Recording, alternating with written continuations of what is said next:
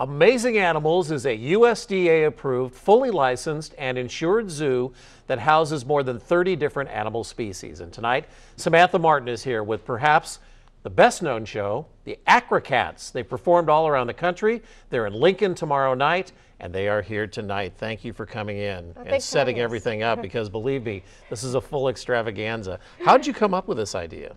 Well, actually, I've been training animals since I was a young child. I knew that I wanted to be an animal trainer, primarily for film and advertising. So I started my own company about 25 years ago with just a cage full of domestic rats and had a show called the Acro-Rats.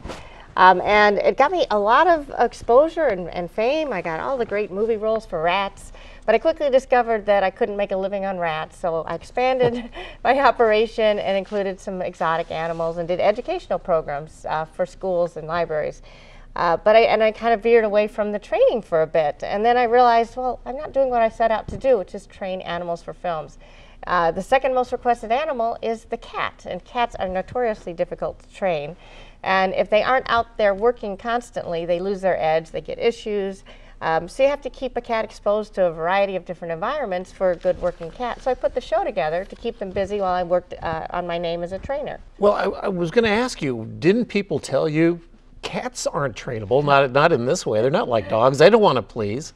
How do you get it done? It's through clicker training. It's just like with dog training. They use this little device that makes a sound that signals the animal they've just done something that's going to earn them a reward. So it's all based on positive reinforcement and reward. Cats, dogs might work for love and a tennis ball, but cats definitely like to be paid. So it involves some very tasty treats and clicker and whistle training. And you can train a cat to do so many amazing things.